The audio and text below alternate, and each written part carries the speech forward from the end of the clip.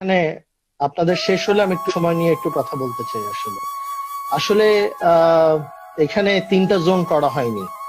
এখানে red zone করা হয়েছে, এখানে অরেঞ্জ জোন করা হয়েছে, এখানে গ্রিন জোন করা হয়েছে এবং এখানে প্রাইভেট জেট জোন করা হয়েছে।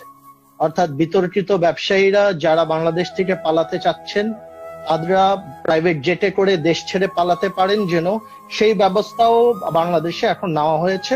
সেই জোনটা এয়ারপোর্টে করা হচ্ছে। সিভিল এভিয়েশন করে দিয়েছেন যে বাংলাদেশ থেকে পালানোর জন্য এখন যারা বাংলাদেশকে গত 3 দশক ধরে লুটে বা ধ্বংস করেছেন তাদের জন্য একটা জোন করা হয়েছে যেন তারা পালাতে পারেন। জোন শুধু আমাদের জন্য করা হয়েছে যে আমরা যেন একটা জায়গায় বসে মারা যেতে পারি।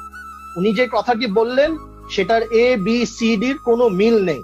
একটা লোক যদি রেড জোন থেকে গ্রিন জোনে চাকরি করতে যেতে পারে আর গ্রিন থেকে ইয়েলো জোনে যেতে পারে, তাহলে এই জোনের কোনো মিনিং নেই। এই জোনের মিনিংটা তখনই হতো যদি রেড জোনকে কমপ্লিটলি লকডাউন করা হতো এবং গ্রিন জোন এবং ইয়েলো জোনের মধ্যে হয়তো একটা মিডিয়াম ইন্টারাকশন থাকতে হতো। আমরা যে এক্সাম্পলটার কথা বলছি, ইন্ডিয়া এবং চায়না, দে আর ফেডারেল স্টেট। আপনি উহান প্রভিন্সকে লকডাউন করেছেন, আপনি গুজরাট প্রভিন্সকে লকডাউন করেছেন। বাংলাদেশে তো সেই লেসন ড্রয়িংটা আপনি আনতে পারছেন না। আপনি যে কথাটি বলছেন, জনগণকে বারবার নতুন ফর্মুলা বোঝানোর চেষ্টা করছেন, এগুলি হচ্ছে সিম্পল টাইম ওয়েস্টিং। আপনারা 2 মাস ধরে টাইম ওয়েস্ট করেছেন, জনগণকে লকডাউনের নামে সাধারণ ছুটি বলে টাইম ওয়েস্ট করেছেন।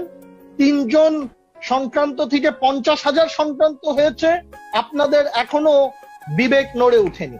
তো আমার কথাটা হচ্ছে, ফর গড সেক আপনারা এই ধরনের নাটকগুলি বন্ধ করুন।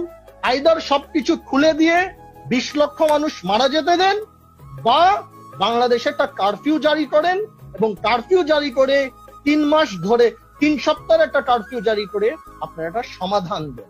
এইসব জোনাল থিওরি দিয়ে আপনারা যেটা বলার চেষ্টা করছেন এটা হাস্যকর।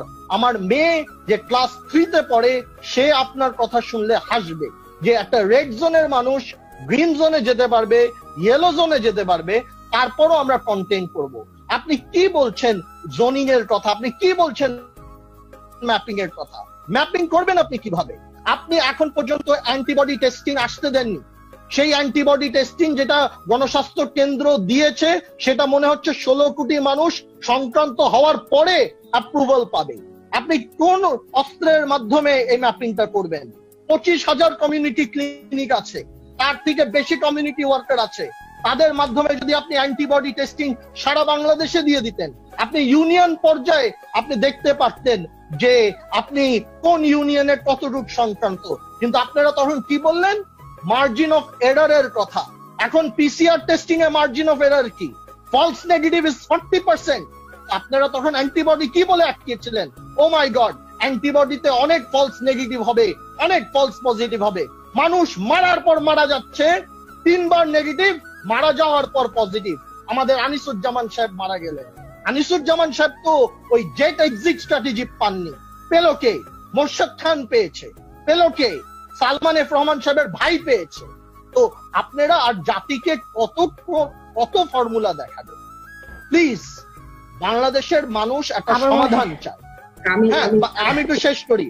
বাংলাদেশের মানুষ একটা সমাধান চায়। বাংলাদেশের মানুষ 2 মাস অনেক কিছু দেখেছে। 3 to 4% of the GDP was lost, but আমরা হেলথ ডিভিডেন্ডটা পাইনি। আমরা we got worst side of the both the worlds। এখনো যদি আমরা এখন পর্যন্ত দাঁড়িয়ে এসে এই সব থিওরি মানুষের সামনে দেওয়ার চেষ্টা করছি, আপনি কি বুকে হাত দিয়ে বলতে পারবেন আপনার হেলথ কর্মকর্তা যে প্রত্যেকদিন বলছে 700 মানুষ মারা গিয়েছে এই পর্যন্ত, আসলে এটা কি সঠিক তথ্য? আপনি কি বুকে হাত দিয়ে বলতে পারবেন? যে মানুষটি কোরআন শরীফে হাত দিয়ে বলতে পারবে যে মহিলাটা প্রত্যেকদিন বলছে যে 700 মানুষ মারা গিয়েছে বাংলাদেশে? আমার বন্ধু মারা গিয়েছে, বলেছে কোভিড নেগেটিভ। আমি এরকম অনেক মানুষকে চিনি যারা মারা গিয়েছে বলে কোভিড নেগেটিভ। গরিবরা মারা গেলে হার্ট অ্যাটাকে মারা গিয়েছে, গরিবরা মারা গেলে নিউমোনিয়াতে মারা গিয়েছে, গরিবরা মারা গেলে তাদেরকে এলিয়েন অ্যাবডাকশন হয়েছে। তো আপনারা কতদিন এই নাটকটা করবেন? বাংলাদেশে একটা মহামারী এসে পড়েছে, আপনারা দায়িত্বে আছেন, প্লিজ আপনারা এই নাটকগুলি বন্ধ করেন, জনগণকে একটা রিয়েল সলিউশন দেন। এই নাটকগুলি করে আর সময় নষ্ট করে আমাদেরকে ফলস এক্সপেকটেশন দিবেন না। আমার মা একজন ক্যান্সার সার্ভাইভার, সে কোনো প্রাইভেট জেট এক্সিট পাচ্ছে না, তার রিস্ক আছে লাইফে। আমি যেখানে থাকি সেইখানে 2 জন কোভিড পেশেন্ট থাকে। আপনারা কারকে বলছেন, কি বলার চেষ্টা? ডক্টর আতিকুর রহমান, আমি আপনাদের